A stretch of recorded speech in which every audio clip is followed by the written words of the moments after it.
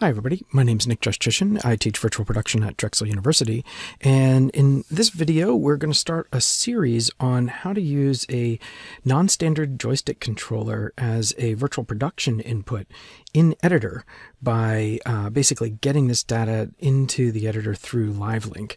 So this is going to take a couple different videos, but it should be fun so that we can actually use a device like this that's connected to the computer via USB to operate camera properties or even fire up the take recorder using a little red button here. So let's get started on that.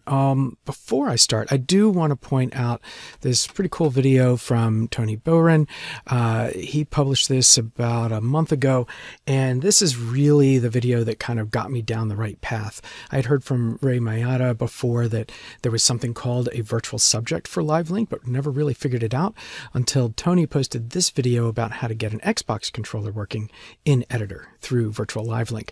So I'll link to this in the description. It's definitely worth checking out, so you can take a look at that. But we're going to work on working on this custom controller this time. So it's going to be a different approach in general. So let's get started. I'll switch over here to UE5. I'm running 5.0.2. And so we're going to need a few plugins first of all right away. So go to the Edit menu, choose Plugins. And there's three plugins that we need. One is going to be LiveLink. So I just type in the word live, make sure LiveLink is selected. You'll want to select that if it's not already checked. We'll also want the virtual camera. I'm just going to type in the word camera. And virtual camera here, that needs to be activated. There's basically a subsystem in virtual camera that allows us to basically capture the events from controllers while we're in editor mode. And so we're going to be borrowing that plugin. And then finally, because this is not a standard X input controller, we're going to be using a plugin called Raw Input. So I just type in Raw, we activate Raw Input. Of course, I'm working in Windows here, so Windows Raw Input needs to also be selected. If any of these were not selected and you enabled it, you'll have to do a restart. I already have all three, so I won't get that restart message. So make sure you restart after you select those. Okay, so now that I have the plugins enabled, the first thing I need to do is configure this controller to work through Raw Input. So if I go to Edit and Project Settings and the Raw Input plugin is enabled and I did my restart, I should be able to scroll down here and look for Raw Input in the list. And here we have a location where we can put in device configurations. So I'll click on the plus button here. And so we have a single item that we've just added, index 0, and it wants a vendor ID and a product ID. This is essentially the USB identifier for this particular device. So we want to get that identification information. And it's easy to retrieve. It's in our control panel device settings in Windows. So I can just tap the Windows key and type in the word device and go to Device Manager. And this will give me a list of pretty much everything that's connected to my computer. And in particular, I want to go to Human Interface Devices, expand that. And this shows up as a game controller. Now, if you have something that's a steering wheel or a keyboard or something else, you may have to hunt around to find it. You can experiment by disconnecting and reconnecting it. So for example, I'll go ahead and disconnect this. And you should see that the list refreshes, that game controller disappears, and plug it back in again. And there's my game controller. So I can double click on this to open up its properties. And finally, I'll go to events. And this gives us down here in the information, device VID 131 letter D and PID 0119. So VID, of course, corresponds to our vendor ID, and PID is our product ID. So each product. So I actually have a couple of these, and each of them actually has a different product ID. Something important to know is that these are hexadecimal values. So we have to enter them in a particular format when we plug them into the raw input. So 131D, that's our vendor ID. So go over to Unreal vendor ID, and because this is hexadecimal, I'm going to do 0x and then I can type in 131 and the letter D, capitalized hopefully. There we go. And so that's the correct vendor ID. I'll go back over to my device information and 0119. Again, even though there are no letters in this number, it is still hexadecimal. So 0x tells Unreal that it's a hexadecimal value, and then 0119. At this point, oops, sorry, I mistyped that. It's 0119. There we are. Okay, so by default, Raw Input is going to map various buttons on this to the generic USB controller. So button 1, button 2, etc., etc. Also, the axes are mapped to the generic USB controller, axis 1, axis 2. So we've got everything mapped to events now, and that's everything that we need in order to get the data from this controller into LiveLink. So we'll go ahead and get as far as getting this data into LiveLink, and then we'll wrap up this video, and in the following videos we'll work on interpreting that data and using it for our camera. So I can close this panel, and I am in a empty folder here. I created this controller comes from our virtual camera system, VCS. So I just made an empty folder called VCS LLBP for LiveLink Blueprint. And so that's what I'm going to do, is create a LiveLink blueprint to interpret the data that's in this joystick. So I'll right click and go to LiveLink. Of course, LiveLink plugin needs to be active for this to show up. And then we have Blueprint Virtual Subject. So we'll select that. And then we'll select the role. And the role is just basically designating some predefined data that we can have in our virtual subject, in our blueprint. The basic role is the one that Tony Bowen used in his video. I'm going to go ahead and use the camera role because I do intend to adjust camera settings with this. So I'll do LiveLink camera role and OK. And now I have a new blueprint, and I'll call this VCS LLBP. And maybe just give it a number 01 to make sure it's different from the folder, and Control S just to save that and make sure it's in there. And so now the blueprint exists, so I can double click to open it. Give that a moment. Okay, so here is our blueprint editor for the VCS LLBP01. So we have two pre-configured events in here. There's one on initialize and one on update. So for this video, we're just going to focus on initialize. We'll be working on the on update and using the data in a future video. The main thing I need here is a variable to store all the data.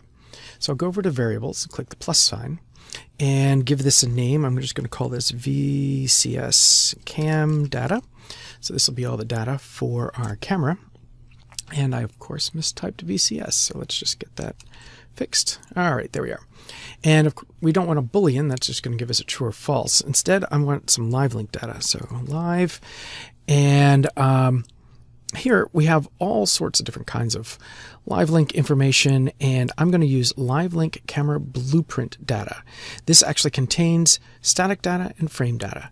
So LiveLink camera blueprint data. And I want to set some defaults, but I can't do that until I compile. So compile, and now I have access to the data structures. And what I want to do is basically add a couple bits of extra information to this storage variable so that I can have a X and Y data for this joystick. So let's go ahead and expand our static data. Some of the stuff that's in this static data delineates what information about the camera this particular LiveLink blueprint is going to support. I'm not going to do anything with rotation or location, but I do ultimately want to drive focal length with this, so I can use this joystick to zoom in and out. So I'll enable that, and then I'll go to this property names, and I'm going to add two values to this because I'm going to have an axis 1 and axis 2. So plus and plus, and there's nothing here, just the word none as a name. And these are just going to be the names of these data buckets. So I'm just going to call it axis 1 and double click here, axis 2.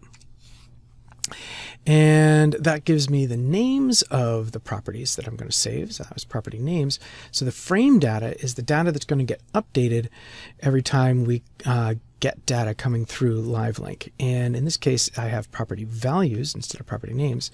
Again, I'll click this plus sign twice. And now this will be where I store the values. I can just leave them set to 0. These are 2 floating point values that will ultimately store the data coming in from this joystick. So that sets up my variable data structure, and now all I have to do is initialize our LiveLink plugin. So first thing I'm going to do is make sure I update the static data for our LiveLink connection here. So I'm going to right click and I will say update. And I'm looking for, here it is, virtual subject. There's frame data. And that is not what we're going to do here. We're actually just going to do the initialization of the static data.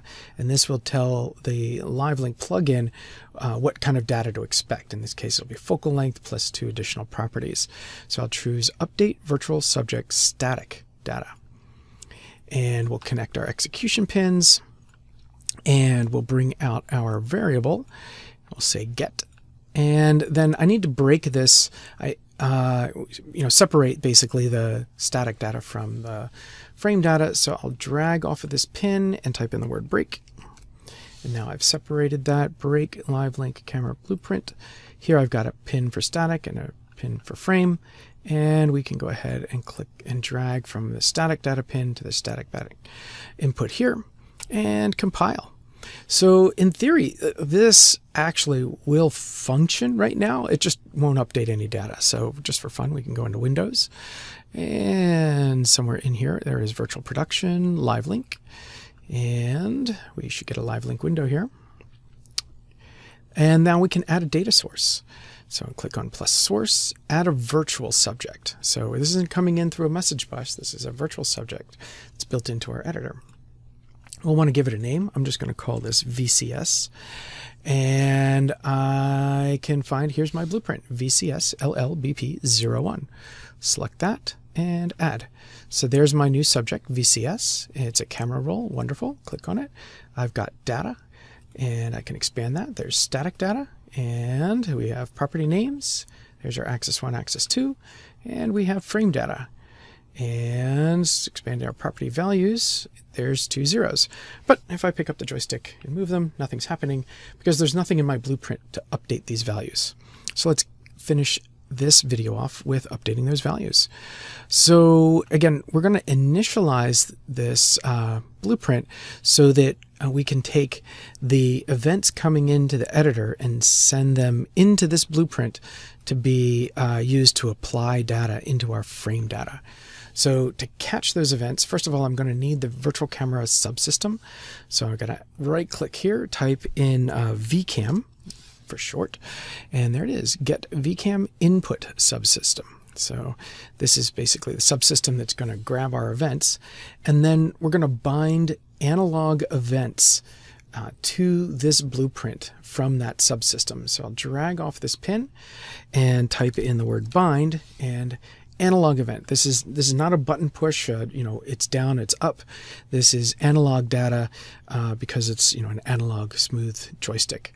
So I'll click on bind an analog event. We'll connect our execution pins. So we'll make sure that we bind that event. The key is going to be one of the axes that is coming in from that raw input. So I'm just going to expand this and remember that axis 1 is mapped to generic USB controller, axis 1.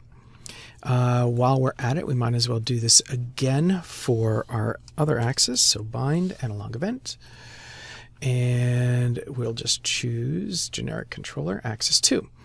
So these are the 2 events we're going to bind, and we're going to bind them to a new custom event, or pair of custom events for that matter, here in our LiveLink blueprint. So I'll just pull from the delegate pin and type in the word custom, or start with typing the word custom, add custom event, and I'll just call this VCS X1.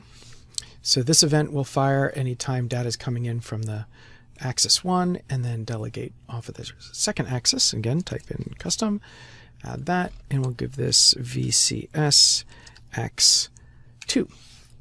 All right, so now these events will fire anytime the joystick is moved, and we just want to get the data from these and put them into our frame data.